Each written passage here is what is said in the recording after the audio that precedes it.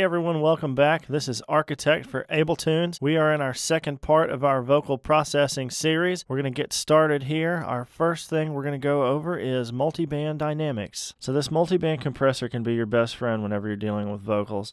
What I'm going to do here is click this on, go over a couple parameters. So you have your split frequency here. Your high, you can see when I do this, is going to go into three sections. You've got your high, mid, and low, which will be adjusted right here. High, mid, and then your low. You can actually set these frequencies right here, and that's going to set how far this one comes in, like a crossover, and this one here, where this one comes in. We want our amount to be 100%. We're going to hit play, and we're going to actually watch the audio through these here and check this out. I wanna go somewhere different tonight. I wanna see someplace new and out of sight. So with this multi-band dynamic right here, what we've got here is we've got our threshold ratio display. So you can drag the edges of the blocks up or down like so. You can see which will give you downward expansion, or drag them down. You can notice here this changes. What that's going to do is ratios below 1 will result in downward expansion. So if you have something above a 1.0, it's going to result in downward expansion, which is going to mean that the quieter things, such as breaths, are going to get much louder. They're going to be much more pronounced. So you probably want to keep this on vocals, especially down somewhere around maybe 0.3, something like that. This ratio right here, anything that is above or below this is either going to get expanded or it's going to get compressed. Now I won't go too much into the expansion, downward expansion, and upward expansion right now. Another thing you can do is you can shift to adjust all of the bands at the same time. That's another cool little quick key. We're going to put all of them right about here, 0.45, 0.7, 0.7. We're going to hit play, and I'm going to solo these up. I'm going to mess around with this and show you a little bit of the functions of the multi-band dynamics here. I wanna go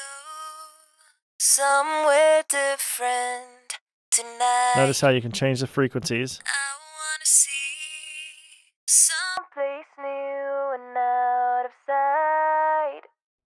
Come with me, we can be free. Never let me go. Take my hand.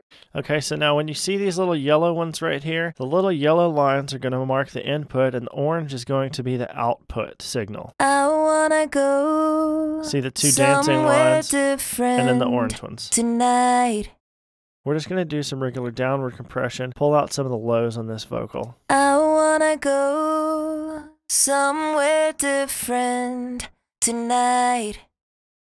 I wanna see someplace new and out of sight. So that's smoothed it out just a little bit. Now there's tons of different things that you can do with this. That's about as in-depth as we'll get with the multi-band dynamics now. That's just scratching the surface of different things you can do. For now, we'll leave it at that since we've kind of smoothed out a couple frequencies of our vocal.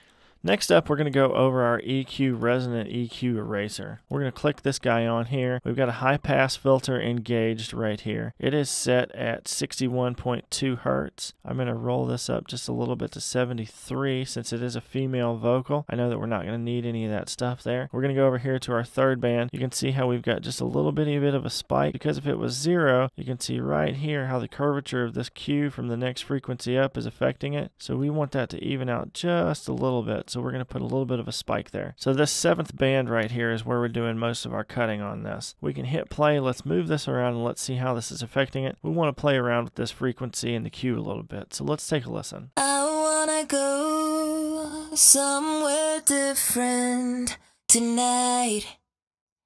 I wanna see someplace new and out of sight. So that right there is pretty good. We're sitting right at 2K, which isn't uncommon for a female vocal to be really spiky in the 2K range. So the next frequency range we're going to go to is our 4th band right here. So I'm going to take this up to about 4K. That's going to put a nice little top end sizzle and air on it. We've got a 4.83 dB gain. I'm just going to double click. We'll do 5 dB gain. Notice how this Q affects some of the surrounding frequencies. So we're going to go to about there where it's really smooth looking. Let's take a little listen now. I wanna go somewhere different tonight. Okay, now that's not bad at all right there. Pretty good sounding. So the next thing we're going to go to is Abletunes Easy De-esser. I'm going to look right here on this viewer when we play so we can see exactly where the frequency is that we're looking to take out. You can see it hit on the S's. So I'm going to turn this guy on, and then I'm going to take a look right here to see. I wanna go somewhere different tonight. I wanna see someplace new and out of sight. So it looks like it's about 8 to 9K where that's happening. So we're going to come over here now. We're going to look at our multiband dynamics. This de-esser that Abletunes has put together is really cool. It's got a threshold right here that's going to adjust your threshold on your top, and then you can actually adjust your frequency here. So what I'm going to do is I'm going to roll this up to about 6K there. I'm going to put this threshold out, and then I'm going to take a listen, and I'm going to roll this threshold back to where it smooths out this top end. I wanna go somewhere different tonight. I wanna see someplace new and out of sight.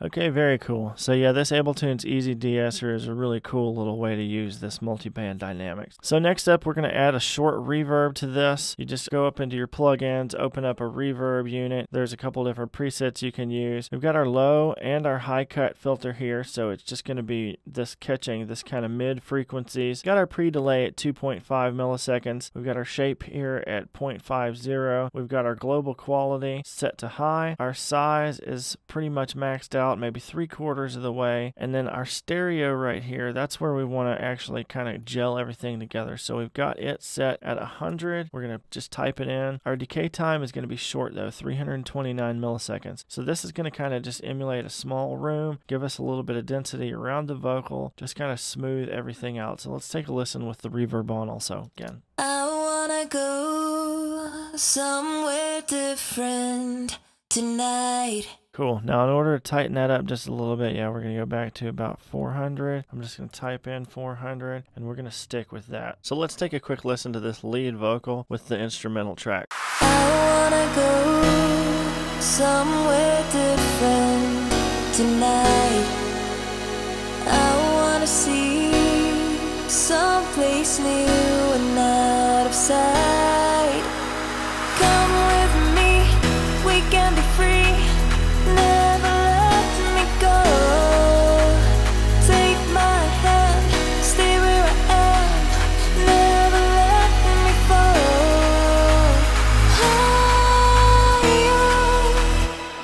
fall. Very cool. All right. Tune in for the part 3 of this series where we're going to be going over our background vocals here and some of our accent vocals as well. Make sure and go to abletunes.com for more templates and tutorials. This is Architect. Thank you for listening.